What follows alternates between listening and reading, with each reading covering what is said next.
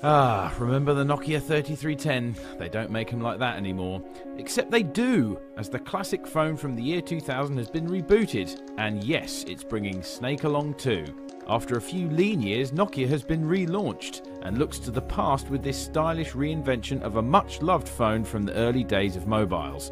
The original 3310's iconic design is updated with smoother lines and rounded corners, and it's also much thinner than the original. Old school Nokia fans will be pleased to see it comes in the familiar midnight blue or grey, or you can choose from these very, very bright new colours. Of course, this is no high-powered smartphone.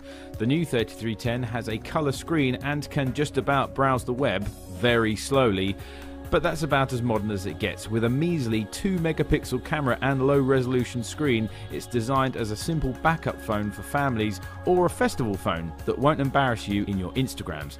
Luckily, the price reflects the phone's simplicity, costing just €49. Also on board is the infamously difficult game Snake, although that too has been given a colourful update. Excuse me, I'm just off to beat my high score.